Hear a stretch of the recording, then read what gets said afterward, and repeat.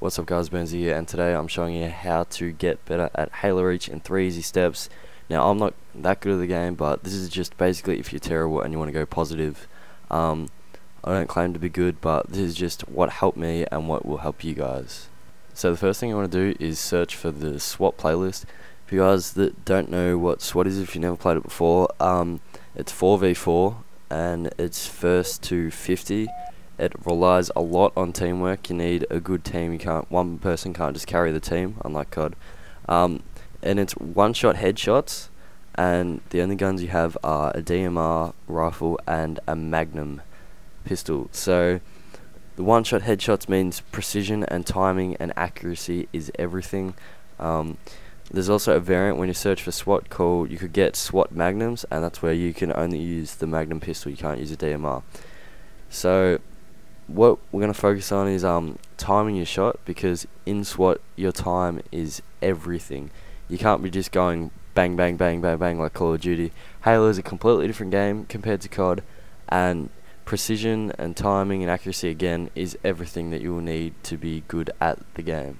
Okay, so step 2 is know your DMR. It is your assault rifle. Also know your pistol, but mainly your DMR. You want to use this because it's a lot stronger. And just a quick general tip, if you shoot them in the body once with the DMR in close range and then you whack them with B melee, then that will also kill them instantly. That's called a two-piece. So you gotta know your DMR. You can't just again shoot quickly. You gotta know how much bullets you got left, how accurate it's gonna be, what the hip fire reticle is gonna be when you switch out to it, and all these things. So first of all, do not spam the DMR. A lot of COD players make this mistake when they first come to Halo, and it's really slow. The rhythm's got to be right. It's just going to be pop, pop, pop. It can't be pop, pop, pop. So I'll show you some clips here. I've got quite a few examples for you guys as I run down and see I'm shooting too quick. I should have took my time and waited for him. So unfortunately, he's going to get away, as you see me running around here. And this is another example. See, I'm going bang bang bang and the reticle's so high, and then one shot, and that's all you need. Just take your time. And unfortunately I get killed there. For the next example, you will see I'm using the Magnum, and see I'll zoom down sight, so I should just stop. I do end up getting the kill here, but look how much time it takes, and then you get shot and whacked in the back. So just take your time. Accuracy is everything. So like being a sniper in real life, you gotta take your shot and make sure you get it. See how I just zoom in and then get the kill? That's what you guys want to do. Another big tip for you guys would be hip firing. With the DMR especially, this is more effective at close to medium range. And a map like Countdown, 90% of the time it actually is close to medium range. So you'll see me using the DMR here. It's after this clip. Get 1, 2, and look, and the hip fire reticle is really small, so it's perfect. That's like yoink the kill there. So what should I do with the hip fire? Unfortunately, I get killed here. But you guys are gonna know that hip firing, you don't want to do it too quickly. And when you hip fire, if you haven't been shooting at all before it, then it's going to be extremely accurate and a lot more helpful than aiming down sight. As you see me get another nice kill there. And this is actually a hip fire. I zoom in and then zoom out, and no scope / hip fire him. And again, you don't want to be going too quick, but hip fire, if you are spamming the trigger, is easy to use, although I do not recommend it. And you see, you just wait, you go pop and then pop, and you'll always get the kill. As you see me running here with the Magnum, and see I'm spamming, and I just wait for him to come out, pop him in the head. That's all you got to do. So the third and final step is arguably the most important. Know your map. Map knowledge, as you would know from Call of Duty. You've got to know where you're running, why you're running there, where the hotspots are, and where everyone's going to be on the map. So your opening route. This is basically when you spawn in, where you want to run, where you want to go and get all your kills. As you see me spawn at the start of the game, I go down, and then I don't just run straight up. I'm running across, and rarely ever will anyone suspect these airlifts.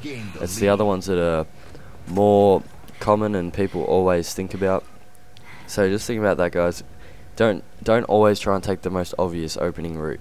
You know, try and vary it up, and you'll often pick up a kill, as you'll see in a minute. As I get him, he gets me as well, so good play to him. Next tip is map hotspots. So this still comes over map knowledge. You got to know where everyone's going to be on the map. On countdown, it's these 2 airlifts right here and the 2 doors there. So we get some nice kills there. I'll replay this. I'll replay a clip again, but you just see how I'm probably not in the best spot right now. See, this is why I died. You can't stay in the hotspot for too long.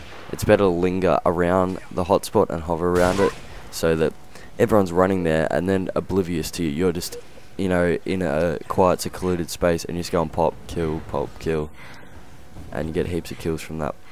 So you see, again, he's there at one of the most common places, and then spawn down here, and I get another kill.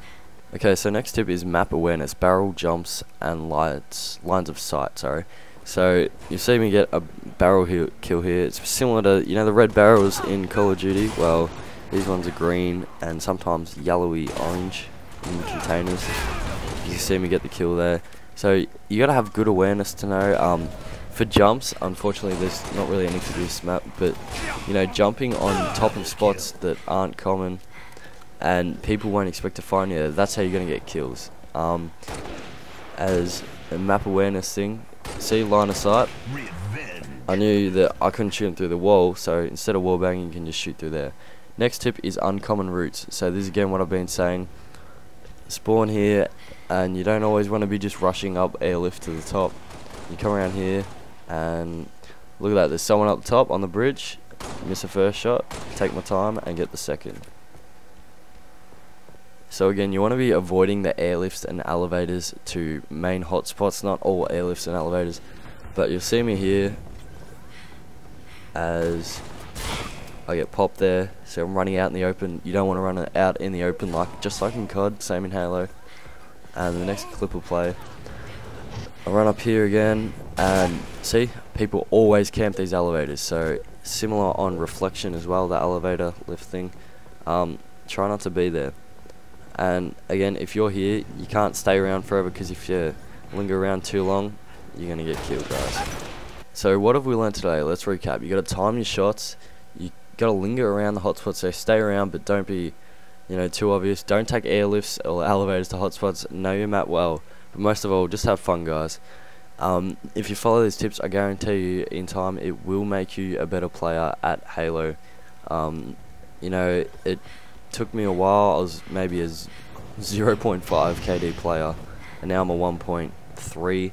Now I'm not claiming to be good at the game, but I'm going positive. So you know, that's better than your average player, basically. So you know, that's just I'm not teaching you how to be like an MLG pro or anything. I'm just saying, you know, this is if you're a gamer that wants to play Halo and you're not too good, you're having trouble converting, but you do want to get better. SWAT is the best, and the principles you learn in this you can convert to other Halo playlists. As I failed there, it was so close though. So yeah, in Team Slayer and all that, if you use these basic principles, I guarantee you will become a better player at Halo. And guys, if you liked the video, can you please give it a thumbs up? As you see an awesome thumbs up picture there. It really does help. I spent so much time on this video. If you could please like it, thumbs it up, that would be great.